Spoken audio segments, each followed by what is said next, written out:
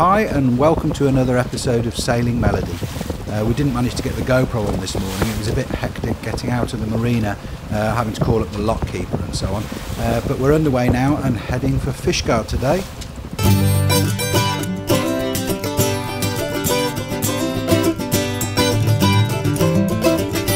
So it's a little bit more windy than we'd like, but the sea conditions are good. It was with a niggling sense of foreboding that we motored out of Milford Haven that morning. After passing Milford Haven itself, you go past Stack Rock Fort, which is a 3-gun fortress built between 1850 and 1852. And then you head up around St Anne's Head before making for Jack Sound, which is a ferocious tidal race between Skomer Island and mainland Wales.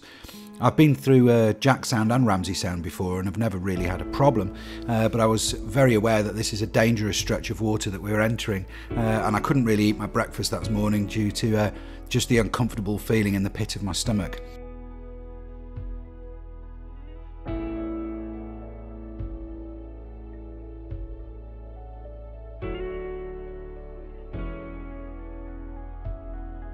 True to form, Jack Sound showed itself to be a bit, shall we say, frisky.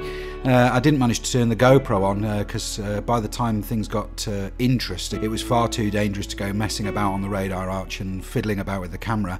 But here's a little clip of what it looked like from shore, and I can tell you it was exactly like this, a very exciting experience.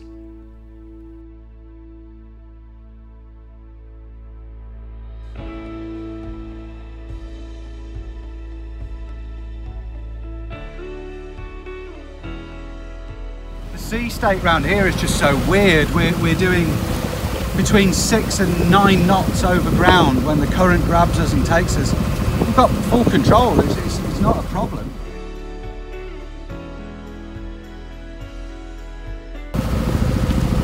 Here we are, we're through Ramsey Sound, just setting a course now for Strumble Head. The stretch from Ramsey Sound up and around Strumble Head, to me, seemed a walk in the park. Oh, this is wet now. We've got a great big swell coming in from behind us. It wasn't until afterwards that Tim, who was on the helm and looked as cool as a cucumber at the time, told me he was having real trouble keeping us going straight, and a few times he found himself in full tiller with the boat still wanting to turn side onto the waves. But of course he didn't show any of that at the time, like a true professional. Well, we're in Fishguard. That was a heck of a trip. Jack Sound was a bitch. The bitches were not a bitch. But we're in Fishguard and we're at anchor. We were supposed to pick up a mooring ball, but unfortunately the harbour master said somebody else has already got it, so I'm guessing it's him over there. Him over there, I think, has got our mooring ball, which is a bit of a shame. There is another mooring ball over there, but he said that one's a bit too shallow. So here's what we did. We came in and just dropped anchor to begin with, and then we waited until low tide, waited until low tide, and then at low tide we've come in until we've got 1 metre at lowest tide, and we dropped anchor and put out all of our chain, and then we dragged anchor. So we repositioned and dropped anchor again, and then we dragged anchor again, and now I think we've finally got the anchor set correctly. It's supposed to be good holding here. The harbour master said it's very good holding, so should be fine. So transit wise, we are pretty much directly between the point of the two headlands, so we're nicely sheltered. We've got a southerly wind coming in from south, coming in from there tomorrow, blowing at force 8. So we want to be in this little bay, sheltered by the cove. Can you see this beautiful cove? So we're pretty much directly in line with that headland. And if I pan around slowly, I don't like to do fast pans, it makes people feel sick. There's Fishguard Lower Harbour, which is too shallow for us, dries out completely. And then directly opposite is that one. Now there's a boat here, so we're keeping an eye on him. We don't want to clout or clatter him. And then there's another boat behind us. There's a beautiful Elizabethan looking thing over there. And there's an expensive looking catamaran over here. And then back fully round there's an expensive looking posh boat with a sugar scoop over there. I've got 3 anchor watch alarms on, one on the GPS, one on Navionics on the iPad, and one on my phone. The plan was to row ashore this evening and have a look around the harbour, which we might do, but we'll have some food first. But I want to be absolutely certain that we are not dragging and that the boat is sitting pretty before we go anywhere. Maritime Safety Information Broadcast. Gale warning. Gale warning issued at 1557 GMT. Lundy, fastnet. Southerly gale force 8, expected soon. Irish Sea. Southerly gale force 8, expected later. The general situation. Areas of low pressure will dominate the weather over the next couple of days, bringing showers or longer spells of rain and strong winds at times.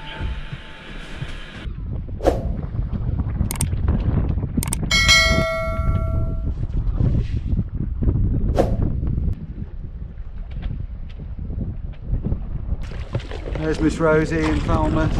I'm just going to row ashore.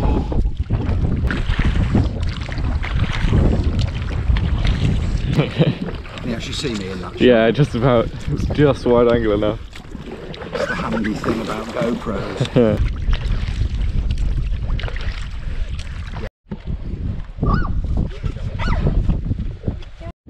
So about 10 years ago, I had a boat called Morning Sun, and we bought her from Pembroke Dock and sailed her around the route that we've done today.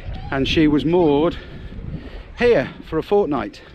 We left her here for a fortnight, just exactly here, until we could get her back to Pwllheli.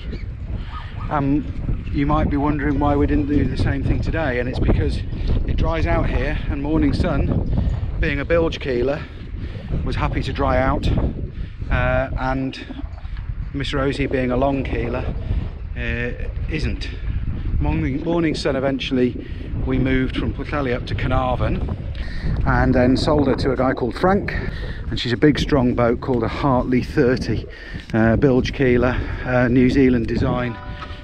So this is Fishguard Inner Harbour, and if it didn't dry out it would be perfect for us, but unfortunately it does, so it's not. We spent the next couple of days quite pleasantly exploring Fishguard and keeping an eye on Miss Rosie. The fort on Castle Point, which overlooks the bay, is very interesting and has some cool buildings, along with a bunch of cannons, which apparently were one of the few pre-Second World War coastal defences to have fired shots in anger.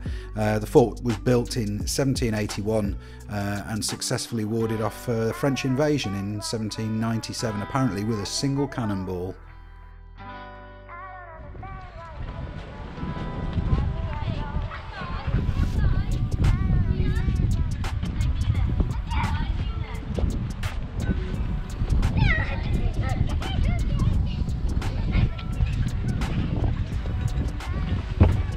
Apart from doing everything else on the boat, Tim is now feeding a bee some sugar water. No, I'm not sure how to go about it. It's having a rough day.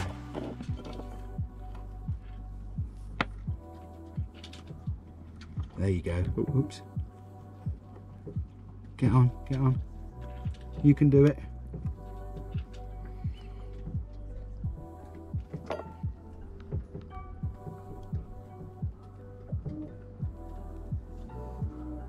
Go on, get on the spoon.